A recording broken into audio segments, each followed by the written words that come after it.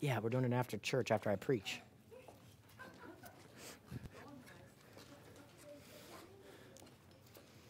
We are always changing the teen department, make it more fun, make it more exciting. We're doing a new teen gift shop now where we're giving out teen bucks, amen.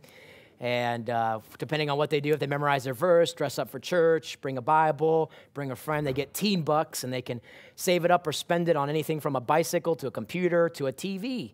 So granted, it will take them a while to earn that TV, amen. So some of them are like, man, I'm going to get this in 2 weeks. I'm like, no, you're not. I ain't that rich, amen. So, all right.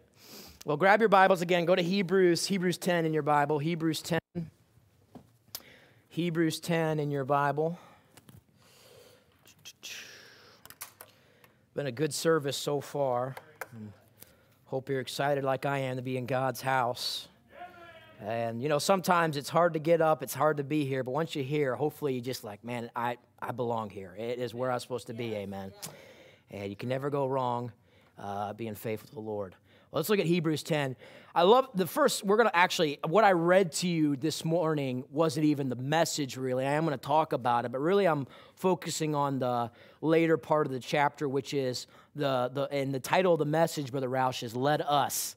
I forgot to tell him the title of the message for Wednesday, so he put something in there, amen. So I want to tell you this time, Let Us.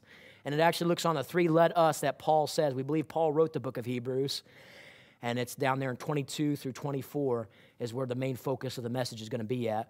But let's look at chapter 10, verse 1. Let's pray real fast. Lord, we love you. We're thankful for you. I pray, God, that you'll just bless the service now. Bless the message. Lord, I pray you just put your power upon me, dear God. Lord, without you, I'm nothing. Without you, I cannot say anything that would mean anything, God. So I pray, Lord, you just come in, you'll take over, and Lord, you'll give something to everyone. Lord, you know exactly what everyone needs, and I pray you'll give it to them. And God, we love you, thankful for you. In Jesus' name, amen. Chapter 10, verse 1. We're going to do a lot of scripture reading today, so I hope you brought your Bible underneath if you don't have one, underneath the chair. Chapter 10, verse 1, for the law, having a shadow of good things to come, and not the very image of the things, can never, with those sacrifices which they offered year by year, continually make the comers thereunto what, church? Perfect. So it's not a final solution. It will never will be, just like your works would never be a solution to get to heaven as well. Verse 2, for then would they have not ceased to be offered. If it was a final solution, then why did they have to keep offering sacrifices? Because that the worshipers once purged should have had no more conscience of sins. But in those sacrifices, there is a remembrance again made of sins every year. Verse 4, for it is not possible that the blood of bulls and of goats should take away sins. Wherefore, when he cometh unto the world, he saith, sacrifice and offering thou wouldest not, but a body hast thou prepared me. And burnt offering and sacrifice for sin that thou hast made no pleasure. Then said I, lo, I come in the volume of the book. It is written of me to do thy will, O God. Above when he said, sacrifice and offering and burnt offerings and offering for sin, thou wouldest not, neither hadst pleasure therein, which are offered by the what church? And why do we have the law? Go to Galatians 3:24. Galatians 3:24. This actually popped up in my head during the special music. Galatians 3:24. Galatians 3:24. Why was the law there? It helped us. It taught us something. Galatians 3:24. Galatians 3:24. Look at this right now. Read with me. Wherefore the law was our what, church? Schoolmaster, to bring us unto Christ. To bring us into who? Christ. That we might be justified by faith. The law pretty much taught us, just like it taught the Israelites, that we could never keep it, amen? That we can never keep everything that God has us to do in the Bible. It's impossible. If you're a sinner in here, say amen. Amen. If you told a lie, you're a sinner, bless God. And that's what the law was there to teach us. It was to teach us that we are imperfect and that there's no way we can be perfect and that we needed something besides humans sacrificing animals to get to heaven. And I love that part right there. So number one about this first section of chapter 10 of verses 1 through 8 is the law. Verses 9 through 14, I'm thankful for the Savior, amen. I'm thankful that we didn't have, I'm thankful I don't have to take one of my, go get some lambs, Miss Karen, and sacrifice a lamb once a year to try to atone for my sins. I'm thankful Jesus, the perfect Lamb, came and died on the cross for us, so I never need to do that. Looks at it right here, verse 9 then. Then said he, lo, I come to do thy will, O God. You know, so many people struggle with doing the will of God. I'm thankful Jesus didn't struggle with that, amen. I'm thankful that not my will, but what? Thine be done, amen. I'm thankful for that right there. And you look at this right here, thy will, he taketh away the first that he may establish the second. But by the which will we are sanctified, made clean, made holy, separated through the offering of the body of Jesus Christ once for all. Verse 11, and every priest standing daily, again talking about man, ministering and offering oftentimes the same sacrifices which can never take away sins. But this man, I love that part, but this man, after he had offered one sacrifice, use a circle right there, this man, one sacrifice for the sins forever, sat down on the right hand of God, and from henceforth expecting till his enemies be made his footstool. And what's that referring to, church? That's talking about the rapture, amen. That's talking about when he comes again with us and defeats the enemies of God. For by one offering he hath perfected forever them that are sanctified. And there's three parts of this. The Savior, letter A, his obedience. Go to Matthew 26. We already talked a little bit about this, but I love reading this part. Matthew 26. It's pretty sad how hard it is for Christians to live like Christians, to obey the simple commands of God right here.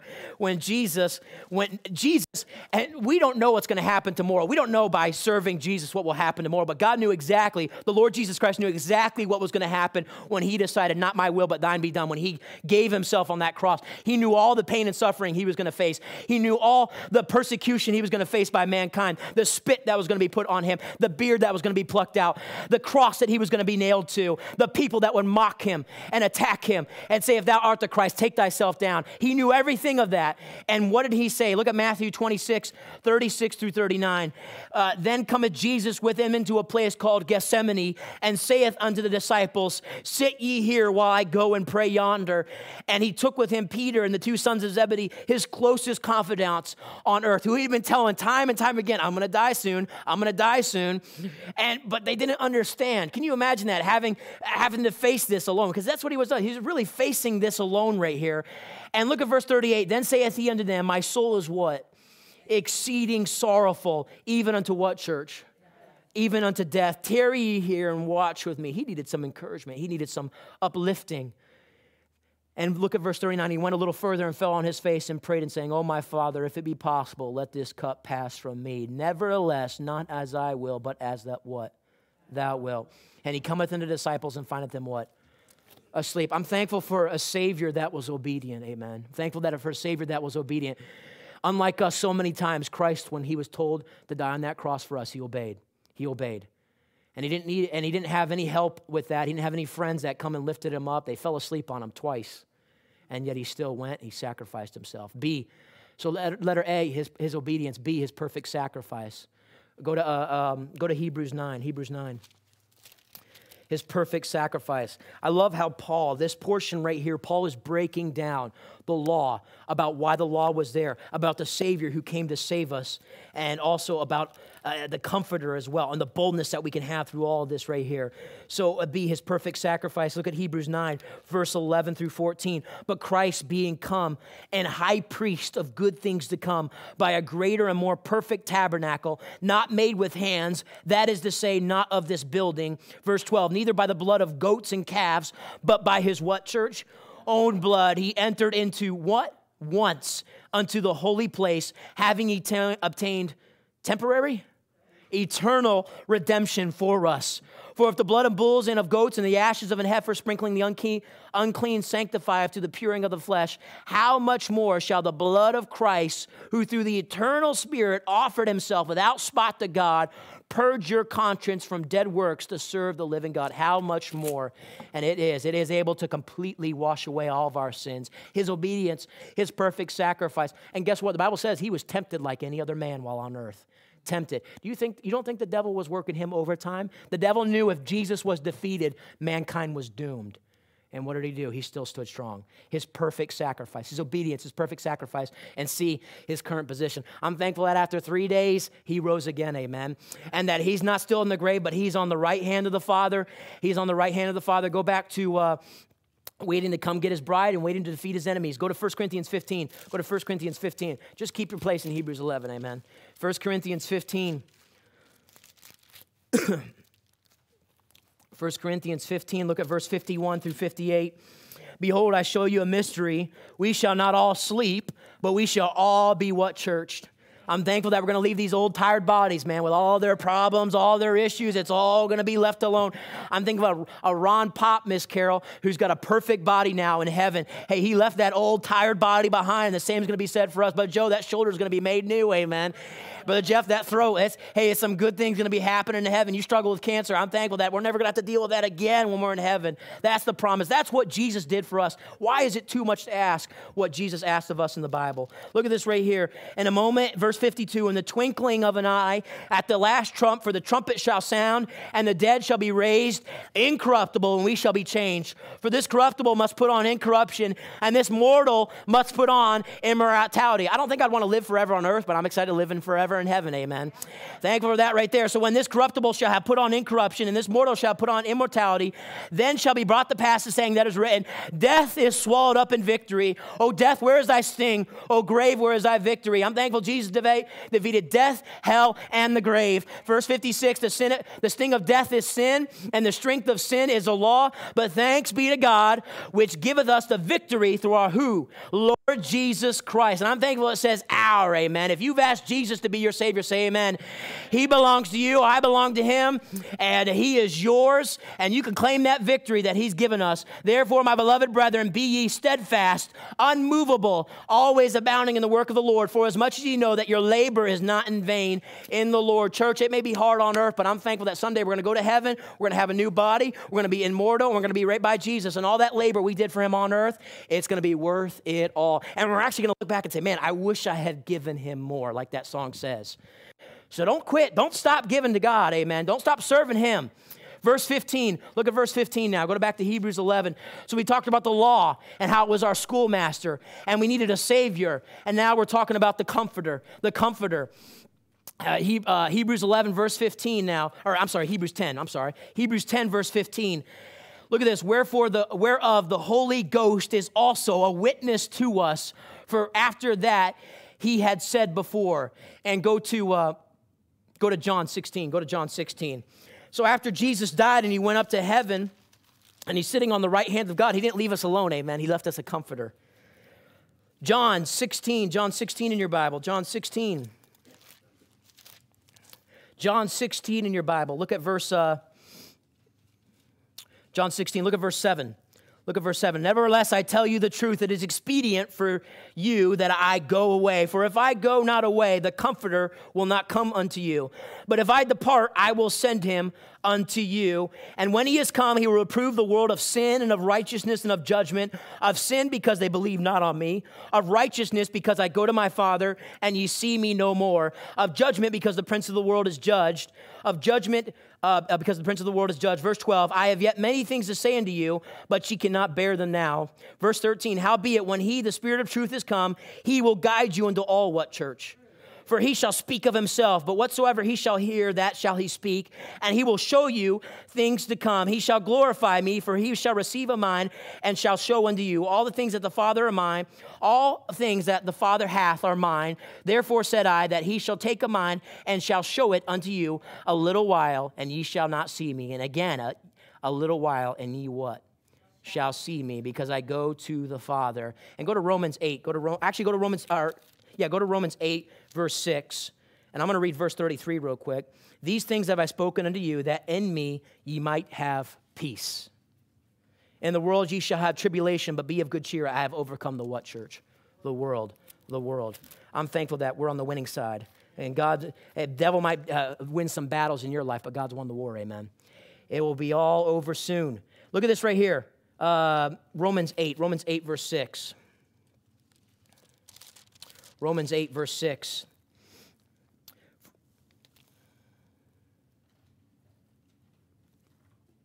No, that's not right. Verse 16. The Spirit itself beareth witness with our spirit that we are the what, church? Children of God. The children of God. Hopefully the Spirit tells you that you're his child. Hopefully that's the case. The children of God. So we got the law, the Savior, the Comforter, and lastly, look at this right here, of this portion right here, and then we'll go into the let us. Go back to Hebrews 10.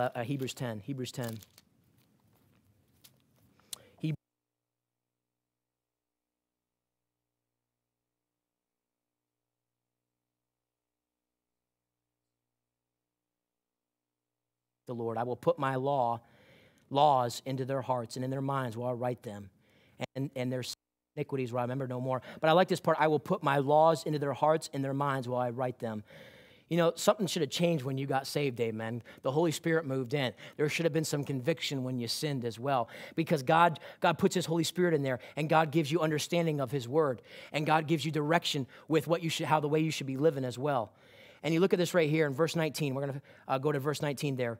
Having therefore, brethren, boldness to enter into the holiest by the blood of Jesus. And I put right there, presence of God. And I'm thankful I can go into his presence. I can go boldly because of the blood of Jesus Christ. Boldness speaks of confidence. Why can I have confidence? Because of 14 and 17.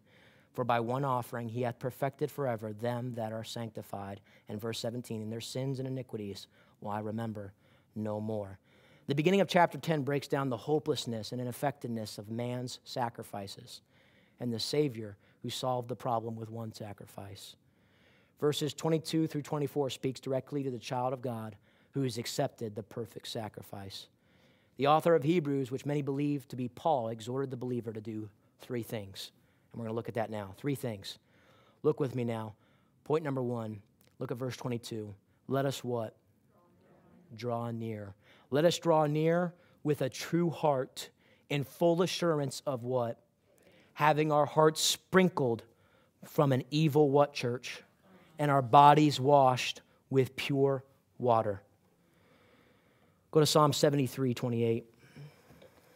Psalm 73:28.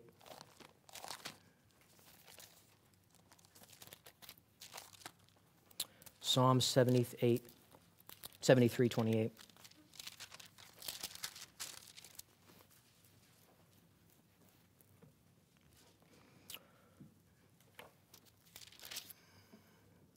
But it is good for me to what?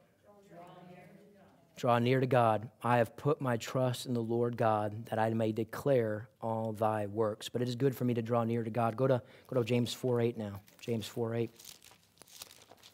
James 4:8. Let us draw near to God. Church, how close are you to God? How close are you to God right now? I'm a long way off, preacher. Well, that can change so easily. God didn't go anywhere. You did. And God says, if you draw nigh to me, I'll what? Draw nigh to you. James 4:8 promises that right there. Kind of just gave my verse away.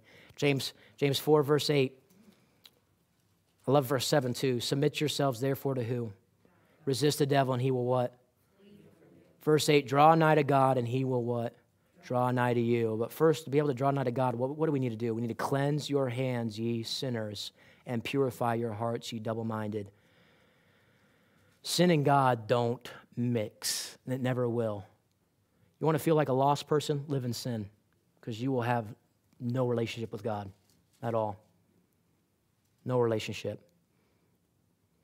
A relationship with God can never happen when sin is allowed control in the Christian's life. I'm going to go to Psalm 66. You just listen. Psalm 66, verse 18 says this. If I regard iniquity in my heart, the Lord will not hear me. Regard iniquity in my heart. Then Romans 6, go to Romans 6. Drawing nigh to God. What does it take to draw nigh to God? It takes some commitment to stay away from sin, to repent of the sin that's in my life. And it also takes some actions as well of reading my Bible, praying, and again, getting that sin out of my life. Romans 6, verse 11. Romans 6, verse 11. Likewise, reckon ye also yourselves to be dead indeed unto sin, but alive unto God through Jesus Christ our Lord. Let not sin, therefore, what? In your mortal body, that ye should obey it in the lust thereof. Neither yield ye your members as instruments of what? Unto sin, but yield yourselves unto who? As those that are alive from the dead, and your members as instruments of righteousness unto God. For sin shall not have dominion over you, for ye are not under the law, but under grace. What then? Shall we sin because we are not under the law, but under grace? What? God forbid. It's so sad to see so many people. Well, I'm on my way to heaven now, so if I sin, it's not really going to affect anything. You're still going to give account for the way we live. We really are. We're going to give an account. And why would you not want a relationship with God? That'd be like, I mean, I don't know how your family lives are, but whenever I've gotten into a bad relationship with my father or mother, it bothers me horrendously. I don't know if you had a bad relationship with your kid at one time or your spouse, but it's horrible. It really is. And and if it doesn't bother you, there's something seriously wrong. If you enjoy there should be the same with our Heavenly Father as well, that when their relationship's not there, it should really bother us. And it's not going to be there if there's sin in our life. If there's things that we're willfully disobeying God about, whether it be our walk with Him, whether it be what we watch, what we listen to, whether it be in the church house or not. I mean, this is all in the Bible. This is all in God's Word. If we're willfully disobeying it, how can we have a relationship with the Lord? Because God said you can't. Is He a liar? No, He's not. Draw nigh to God, and I'm thankful He'll draw nigh to us. 2 Corinthians, go to 2 Corinthians 6 now. 2 Corinthians 6. 2 Corinthians 6.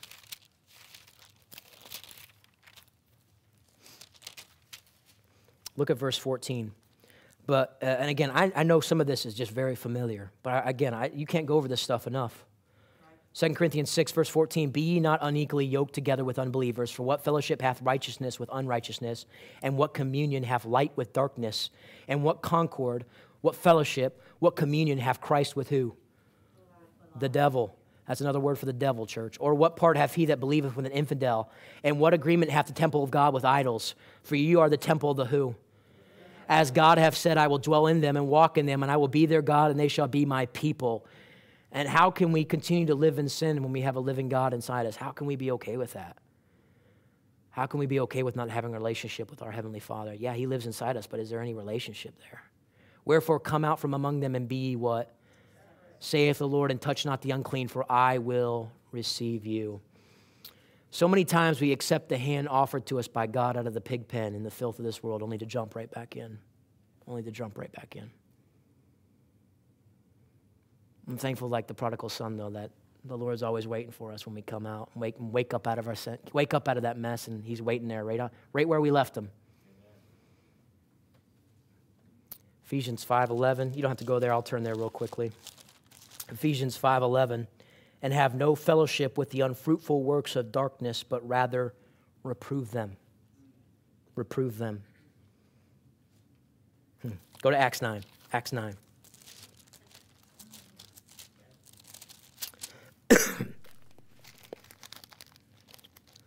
Draw nigh to God.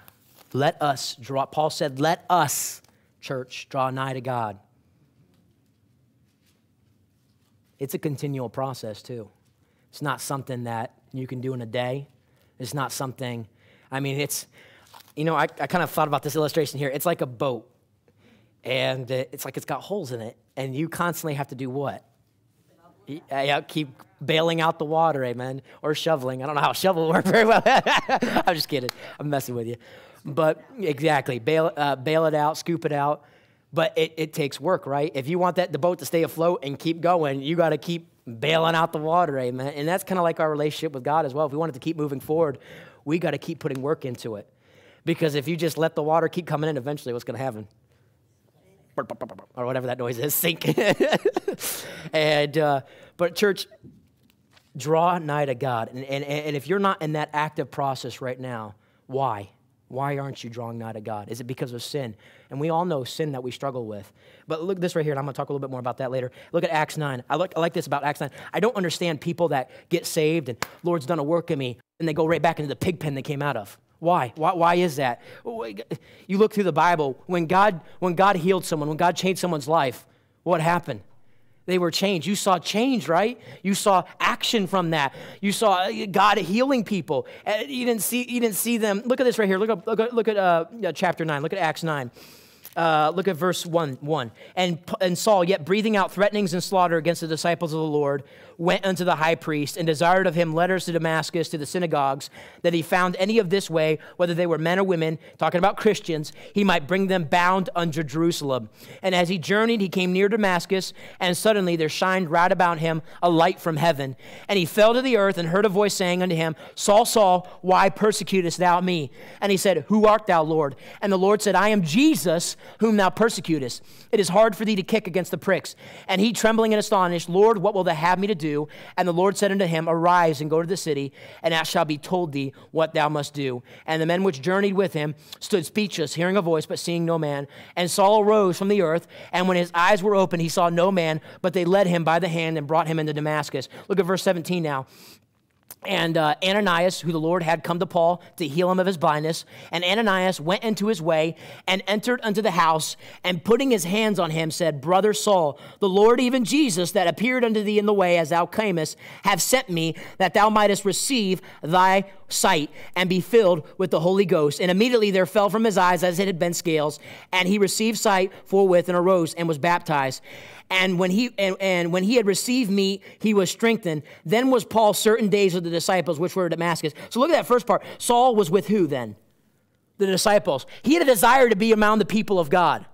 He had a desire. And what about you, church? Do you have a desire to be around the people of God?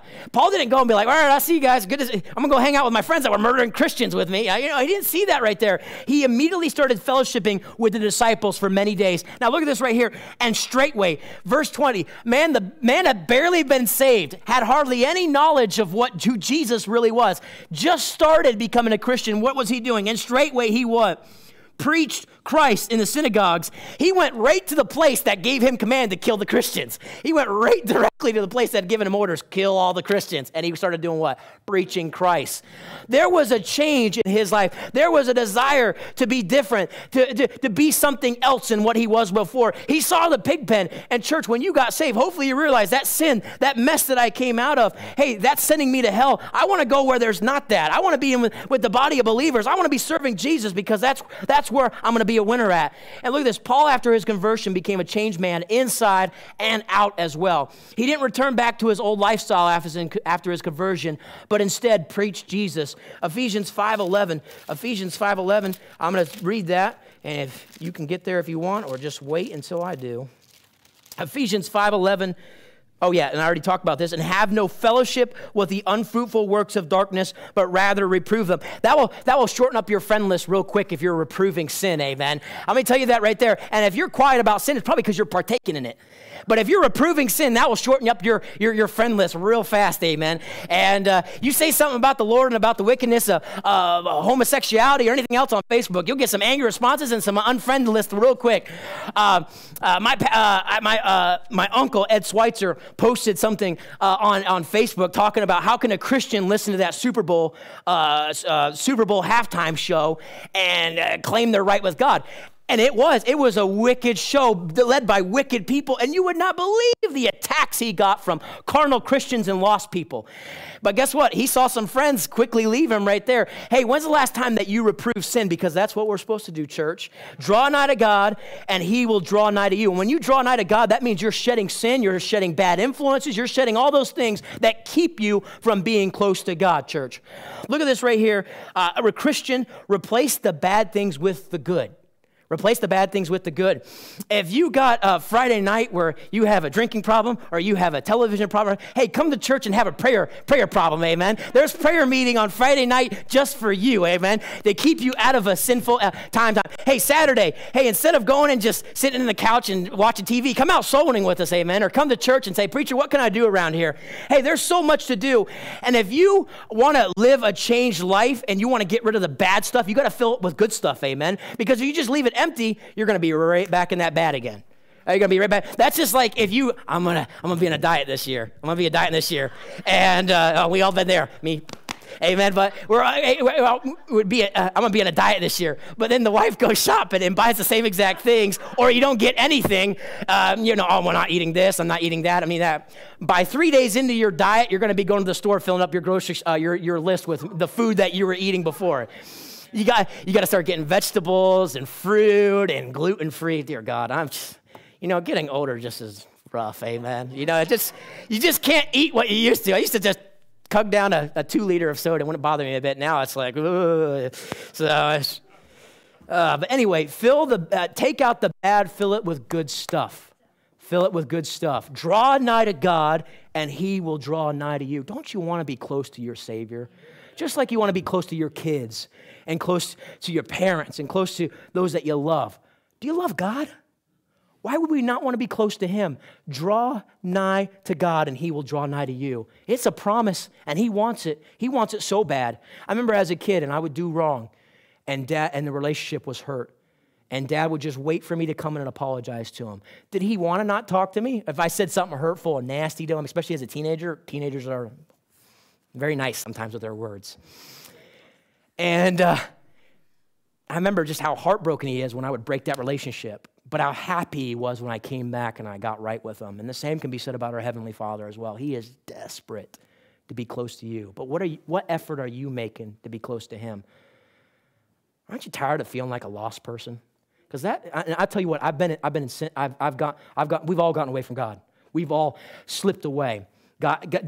Just got out of our Bible, got out of praying, started watching the wrong kind of things, started listening to the wrong kind of things, got out of this church house, and you start feeling like a lost person. You really do, and you start you just lose that. You lose that connection with God, and you start losing that connection with the Holy Spirit who prods and works in us. And I don't know about you, but I hate that. I hated it. I hate it every time it happens. Look at David too, a man after God's own heart. When David's relationship with God was broken, I'm on my couch with tears. I soak my couch with tears. The man was heartbroken over it. What about you, Christian? When you're not close to God, does it break your heart as well? And if it doesn't, that's a really bad warning sign right there. If you can live like a lost person and it doesn't affect you at all, there's a question about your salvation right there. Because it should. Just like I know my dad, when me and my dad don't have a tight relationship and there's something wrong, it's because he's my dad, amen. He's not some complete stranger I met out on the road. Oh, I'm not talking to him. It doesn't matter. No, he's my father. The same goes with our Heavenly Father as well. Draw nigh to God. Christian, replace the bad things with the good. The one thing you will need to do most of all to defeat the devil and sin when we are constantly tempted is prayer. Prayer. You need the children of God's prayer, and you need to be in prayer as well. Hey, church, this church house is, and I'm going to talk a little bit more about this. But this church house is a prayer house, amen. It is not only for, me to pray for just my needs, but me to pray for Brother Joe's needs, and Brother Mario's needs, and Kristen's needs, especially her needs. She needs help, amen. I'm getting a burnt meal tonight, amen. All right. Listen, but this church house is a prayer house, and it's a prayer house for all of us here at Solid Rock Baptist Church to pray for one another. Look at this right here. Go to Psalms 19. Psalms 19. Why are we supposed to be in our Bible? The Bible is full of stories of people that are going through the same struggles that we're going through. They went through the same struggles. They failed. They messed up. They fought hard against sin, and they needed the same stuff that we need as well. And look at Psalms 19. Look at Psalms 19 right here. Why do you think I love Peter and David so much? Is because they failed like I fail. But they didn't stay on the ground after they got knocked down. They got back up. But look at this right here, Psalms 19. David, why I love the book of Psalms, because I can relate so much to it. Psalms 19. Now, when he talks about what he wants to do to his enemies, I don't quite, sometimes, most part, I don't really, I'm like, man, that is really tight. that's a rough right there, David. But, when it comes to this right here about Psalms 19, verse 13, keep back thy, what? Servant. Church, if you're a servant of God, say amen. That means I do what he tells me to do. And he told me to do right here, this book right here. Keep back thy servant also from what?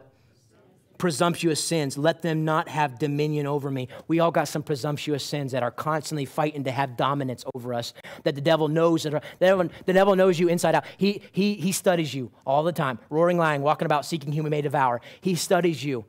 And David here is praying, keep back thy servant also from presumptuous sins. Let them not have dominion over me. When's the last time you prayed that? You want a relationship with God, you got to get victory over the sin in your life. You want to draw nigh to God? Get victory over the sin. Get victory over the sin. Draw nigh to God, and he will draw nigh to you. Let them not have dominion over me. Then shall I be upright, and I shall be innocent from the great transgression. Let the words of my mouth and the meditation of my heart be acceptable in thy sight, O Lord, my strength and my Redeemer. And church, you can't get victory over sin on your own. You need the Lord. Prayer.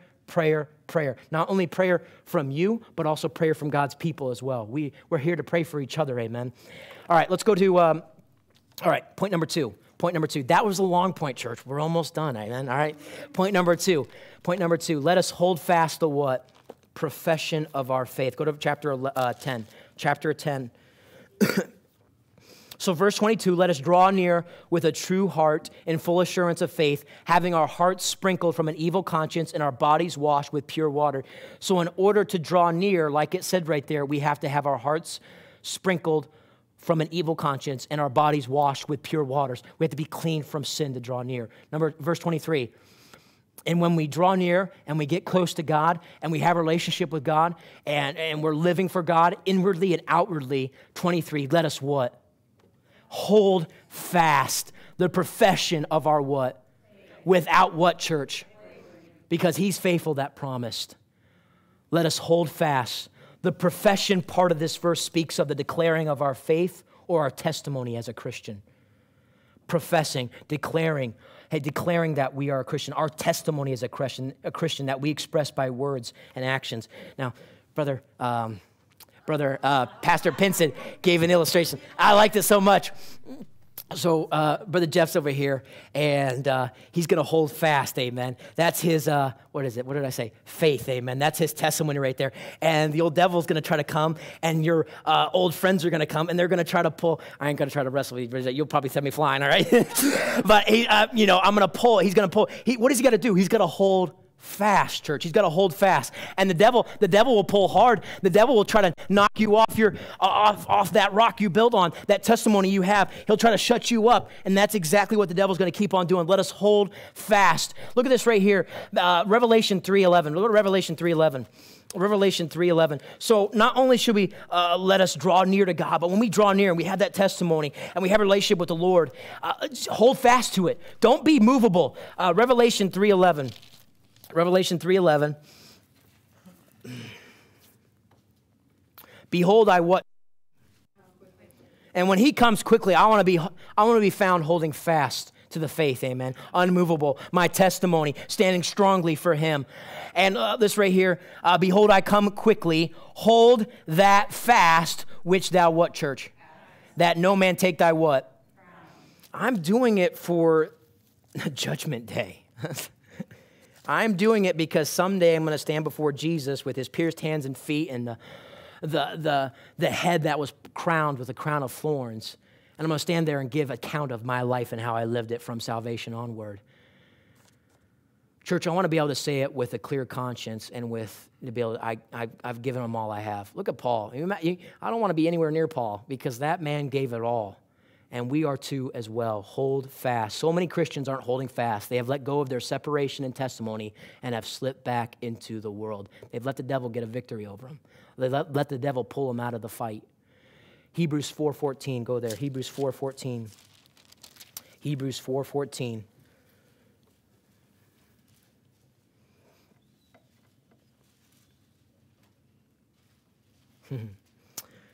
Verse 14. Chapter 4. You there? Say amen. Amen. Seeing then that we have a great what?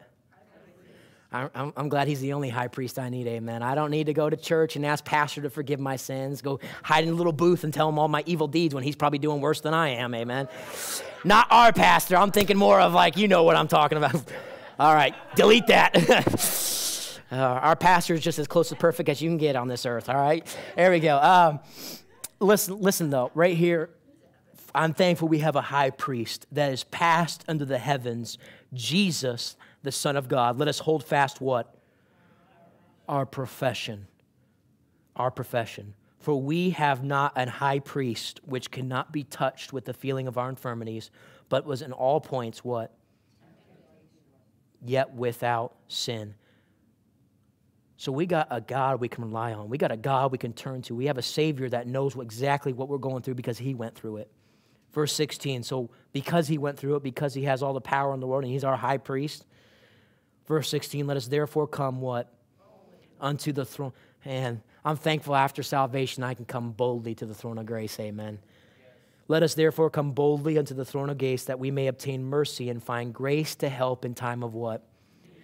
You're living on earth, say amen.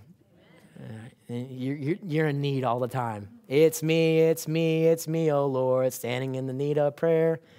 We're in need all the time. Church, hold fast, stand strong. Stand strong for your Lord. It says over a later passage too, I can't remember the reference, for I'm not ashamed of the gospel of Christ. Not ashamed. How can we hold fast without first being nigh to God? And to be nigh to God, we must be free of unrepented sin. You cannot have 1 foot in the world and 1 foot in the church, or 1 foot with God. It just doesn't work. You can't. Go to Matthew 6. Matthew 6.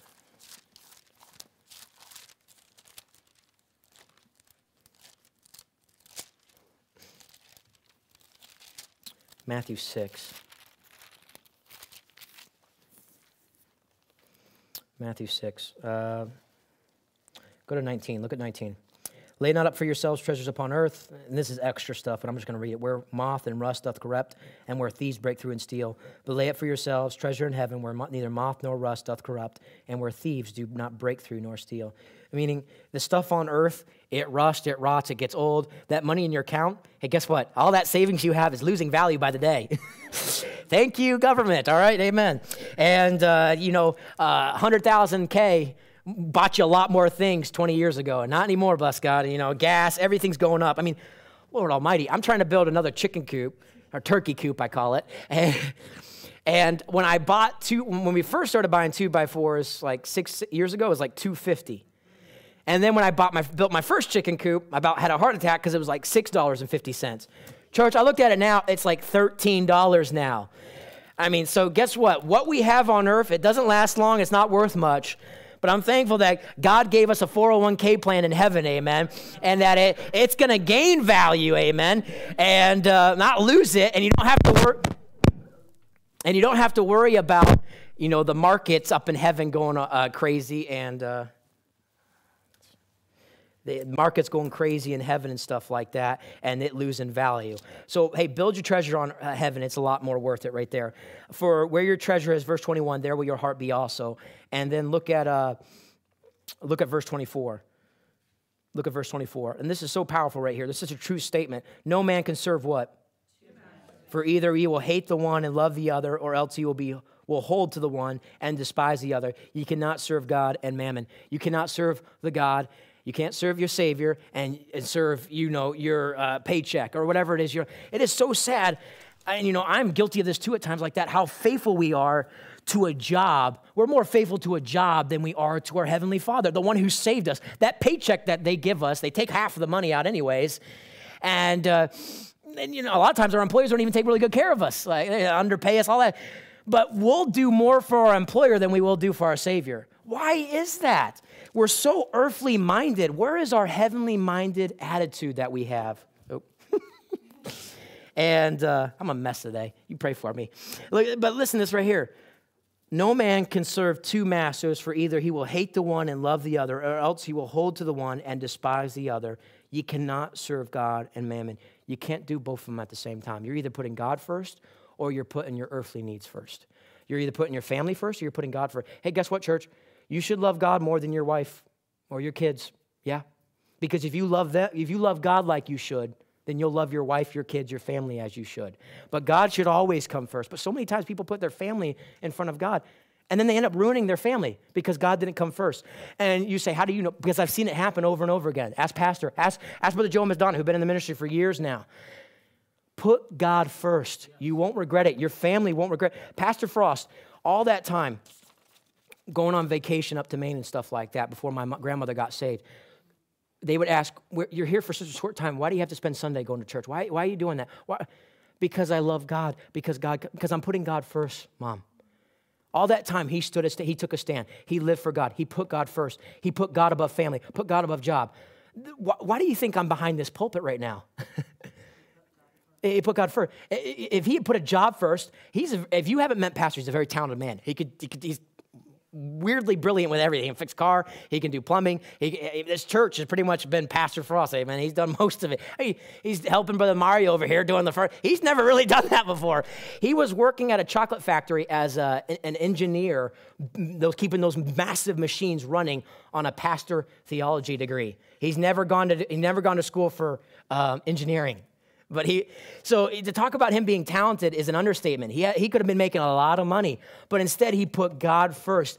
And my sister, who's serving as a pastor's wife out in Delaware, and me serving as an assistant pastor to Pastor Frost here at Solid Rock, there's one reason for that. Is really, I mean, of course, I'm responsible for my own decisions. Your kids are also responsible. But guess what? They're likely to have a lot more success when you decide, God, you are first. You come above family. You come above my job. Just try it a little bit, and you will just see what God can do. Why do you think my grandmother saved after all these years? Because pastor decided I'm not going to compromise. I'm not going to serve mammon. I'm going to serve God because I can't do both. Church, give it to God. Hold fast. Stand strong. And if you're not holding fast yet, draw nigh to God. Get there. Hold fast, and let God use you so mightily. He wants to. He so wants to. Look at James 1:8. Finish up with this point, and then we're going to the last point. We'll be done. James 1:8. James 1:8. I know I haven't been real preaching, but more teaching today, but I hope it's helping you just a little bit. James 1:8. And I know a lot of this can be very familiar, but it needs to be said. James 1:8. We need to be... Just like your kid needs to be told over and over again about, you can't do this, Johnny. You can't do this, Johnny. How many you have to repeat it with your kids? We're the same way, though. We need to be told the same thing over and over and over and over. Oh, man, that preacher's preaching on it again.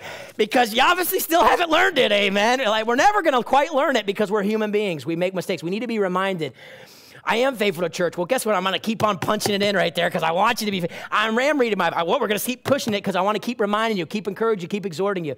Church, there's a reason why it's pushed over and over again because the devil wants to slip you up from it. The basics of Christianity, it's super basic, being faithful to church, reading your Bible, praying. But without those, you're never going to be right with God. That's why it gets hammered at the church over and over and over again. That's why it gets hammered. Look at James. Let me find where that's at. James 1:8. James 1:8. Look at this right here. James 1:8. A double-minded man is unstable in all his what? Ways. Again, you can trying to serve God and then serve your family, your job, anything like that. You're going to be an absolute mess if you try to do that. If you're constantly compromising and trying to juggle, just like trying to work 2 full-time jobs, amen. Or me trying to work. All right. So I worked third shift. And I worked third shift at a job and going to college. Trust me, one of them was suffering. It was the school work, all right? Schoolwork was suffering. Because it's really hard to juggle 2 things without putting one priority, right? Putting one as the priority. And that's the same with this as well. You're going to be so unstable as a Christian if you keep trying to go back and forth, back and forth. It's going to make you unstable. It's going to make your family unstable as well. Because no man liveth to himself, no man dieth to himself.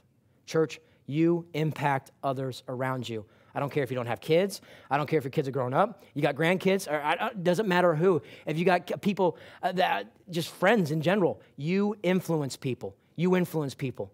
Hold fast. Draw nigh. Hold fast. Be unmovable. How can we hold fast? It's easy to praise Jesus and talk about him when things are going well. Easy to praise God and talk about him in church. But what about outside the church? And what about when things aren't going well? And I just think about that foolish and wise man. The foolish man builds his house on the sand, builds his house on his job, builds his life on his job, builds his life on his family, builds his life on everything that can fall apart so easily. But then there's the wise man that builds his house on the what? Who is? Jesus. And when you put him first, and that storm comes, and that trouble comes, and that trial comes, you're not playing catch up trying to build a rock underneath your house now. All right, Lord, I'm trying to get you underneath now so I don't go all over the place. No, it's already taken care of. So when that storm hits you like a hurricane, that you're unmovable because it's not up to you, it's up to him. Lastly, 3, and we're done. We're so done. 3, let us consider one another. Go to Hebrews 11. Hebrews 11. Hebrews 11. When I draw nigh to God, and I hold fast. To hold fast, I need hold fast. To draw nigh to God and hold fast, number 1, I need God's help, and I need people's help as well. I need fellow believers' help as well. This is when the importance of the house of God comes so strongly. When people, let's look at this right here. Go to verse 24, Hebrews 10, verse 24. Verse 22, let us draw near with a true heart and full assurance of faith, having our hearts sprinkled from an evil conscience and our bodies washed with pure water. To get close to God, got to be free of sin. 23, once we're close to God and we have that relationship with God, let us hold fast the profession of our faith. Stand strong in your testimony. Don't waver. People are watching you. People are looking up to you without wavering, for he is faithful, that promise. And lastly, 24, and let us consider one another to provoke unto love and to good works. And let us consider one another. Proverbs 27:17 says, iron sharpeneth iron, so a man sharpeneth the countenance of his friends. We looked at Paul too. Paul went into Damascus with a certain group of friends, right? Him and his buddies planning on murdering everyone. And he planning on murdering some Christians. When he got saved, did he stay with that same group of friends? No. He found himself a new group of friends. And they actually ended up saving his life, helped him get down by a basket over the wall after he, went to the synagogue and started preaching Jesus. They wanted to do what to him? Kill him. So his new group of friends saved his life, amen. Pays to have new friends. All right. But look at this right here. Paul and his friends changed after his conversion. Have your friends changed since you have been saved? What kind of friends do you have? You should look around you right now. These should be your new friends, amen, your new family. People that have similar interests become friends. I go to work and stuff like that. It's very hard to have any type of friends in work because my life is so different. I don't smoke. I don't drink. I don't do a lot of the vile stuff that they talk about. I don't cuss. So it's very hard. So it should bother you a little bit if you're able to make, and now again, I'm not saying that you can't have a good relationship with people because you need to have a good relationship with your coworkers. But there should not be this instant desire to have close friends that are not children of God because they will drag you down every time. Unsaved people will drag you down. Similar interests, people that have similar interests becomes friends.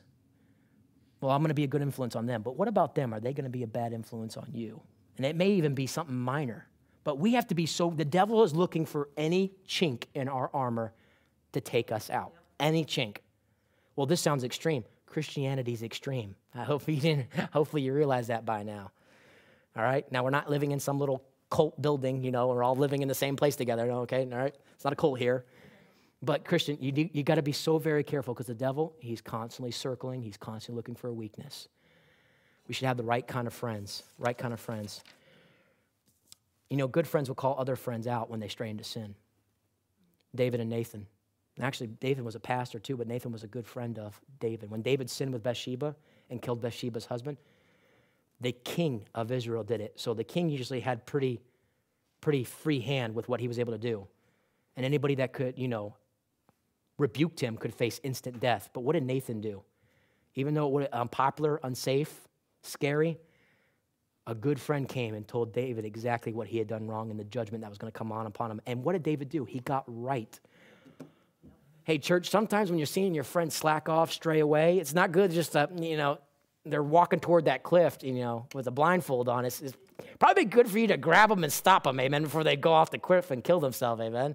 The same could be as well as friends, Christian friends that are straying into sin. And then also friends will encourage each other in difficult times. I think of Paul and Silas. Paul and Silas in prison together, and what are they doing? Praising God, lifting each other's spirit up. I think of Moses. The rod was falling down. He was struggling, and Aaron and Hur came and lifted his hands up and helped him. And the Israelites were victorious that day. Why? Because a couple men came and helped him out. And church, your friends should be in this place right here.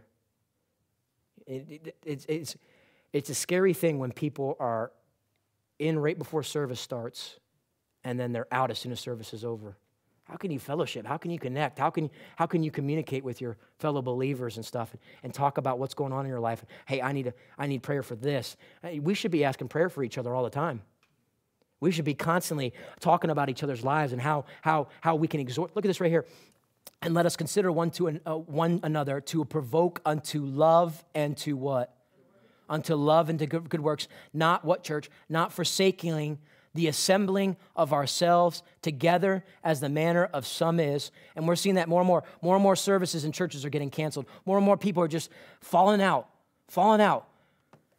And they're just going astray. And every time, you can't lie to me and say that you're right with God when you're not in the house of God, because it's impossible. It's impossible to be right with God when you're disobeying the word of God. Not forsaking the assembling of ourselves together as the manner of some is, but exhorting one another, encouraging, rebuking, approving one another, so much the more as ye see the day approaching.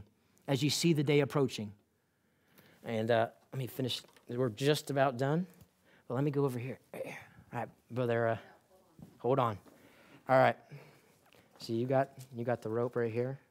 And then right here, brother Joe.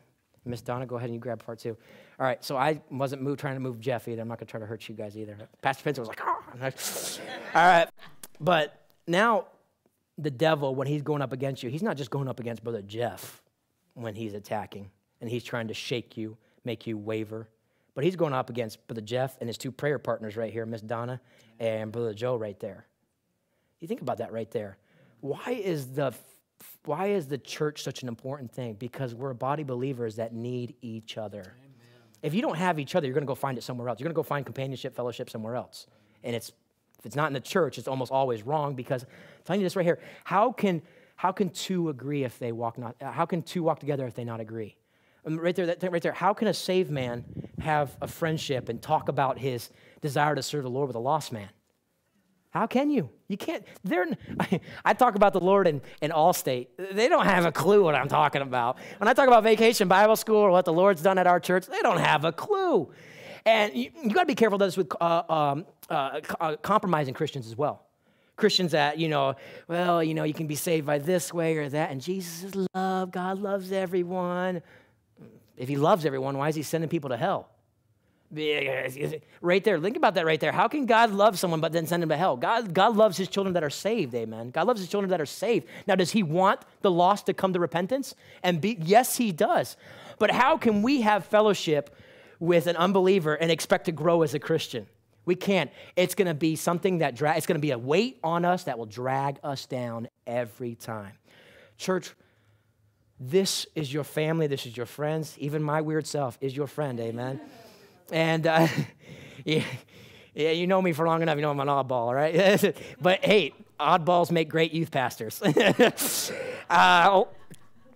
But this is where you're going to get encouraged. This is where you're going to get rebuked, approved, exhorted to do more for Christ, to stand firm. I can't tell you how many times, and we can all say that right here, where we've started to go astray, we started to slip, and we may not like it, but pastor or somebody has called us out for it. And we can all testify. You've been in this church at all. Pastor's gonna go after you. He's gonna rebuke. You should be thankful for that. Yeah. That means he loves you. Just like if your church people come here. Now, I'm not saying Miss Donna should get up and say, Miss Karen, I've been seeing what you've been doing lately. Don't rebuke over that, all right? But hey, we should be a help and a blessing to those around us and encouraging each other to live for God. These are the kind of friends we need to have.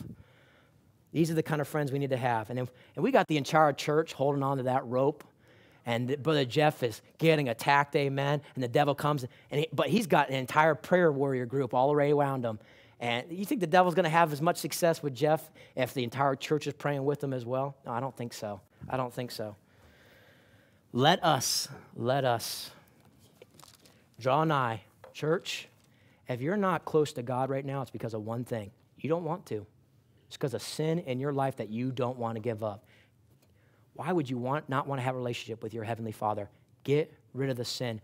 And that relationship, if you do have a relationship with God right now, and you got a testimony, and you're being a testimony to the lost and dying world and to your family, hold fast. Stay strong, because the devil's going to keep attacking.